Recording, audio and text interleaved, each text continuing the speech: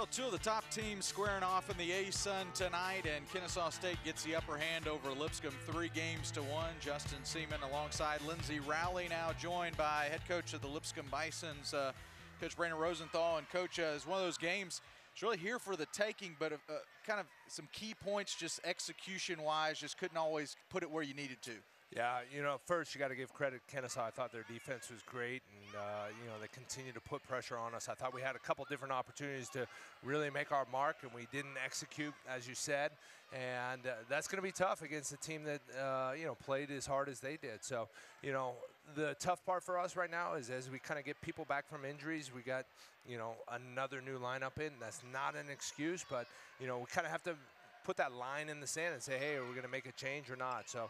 I like our effort. We just got to execute better. You mentioned Kennesaw State and giving them credit. In your opinion, what makes them such a good team that has led them to be undefeated in the A-Sun? You know, I think this year is a little bit different than, you know, in years past. I thought their defense really extended some plays where, you know, it just, again, I think effort is a huge part of it, and they gave a great effort.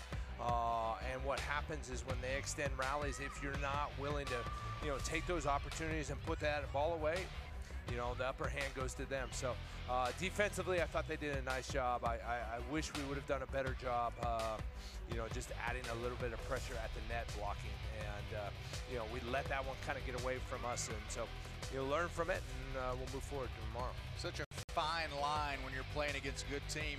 That second set, though, was a positive step for your team. I mean, that fine line, you were able to get the win.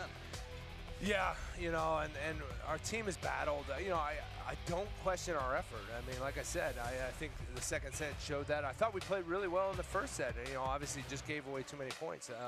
You know, I thought their fans would probably, you know, help them out quite a bit today, and we just didn't do enough to get our fans kind of going with it. And so, you know, I think ultimately you've got a good team, a well-coached team there, you know. I have no doubt that as we kind of progress through the next couple of weeks, we'll learn from this and be ready to go for them. Well, the good and the bad news as we take a look at the final stats, you get to kind of rebound hopefully quickly, but the bad news is it's a pretty good team coming in here tomorrow night in Liberty. Yeah, you know, that's kind of how the conference stacked up for us, you know, right out of the gate. But, you know, as I said, we need a couple more weeks to get everybody back and healthy, but unfortunately the schedule says we got to play tomorrow. And with that, you know, I believe that with what we have, we're ready, you know, and we go out there and execute, we can win a match.